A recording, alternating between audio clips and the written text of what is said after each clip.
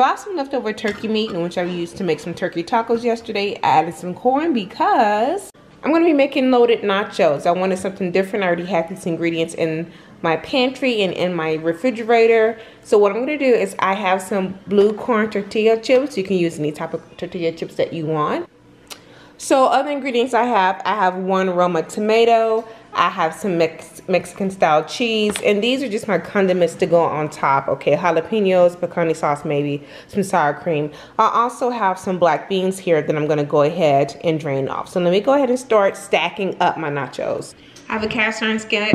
I love cooking in cast iron. I just do. And my blue corn tortillas.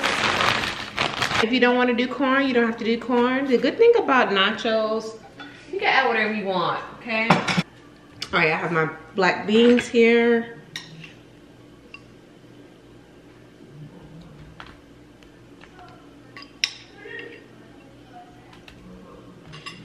Then I'm kind of weird. I like tomatoes baked on top, and then I like to add cold tomatoes once they're all baked. I know, I'm weird like that.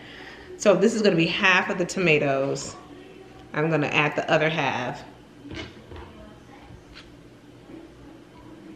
And I do like to add my jalapenos to it, baked. And I love jalapenos, so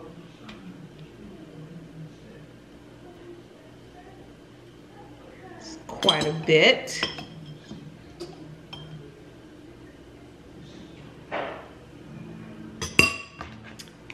And last but not least, some cheese. Now, I don't eat a lot of cheese. This is actually the first time, maybe the first or second time I bought cheese all year. And we're in June, so when I eat it, I make good use of it, that's for sure.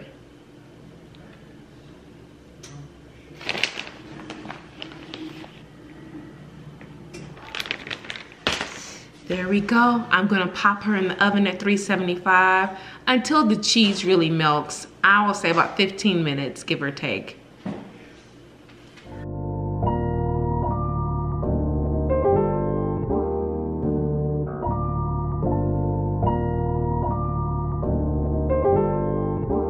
Ryan Little.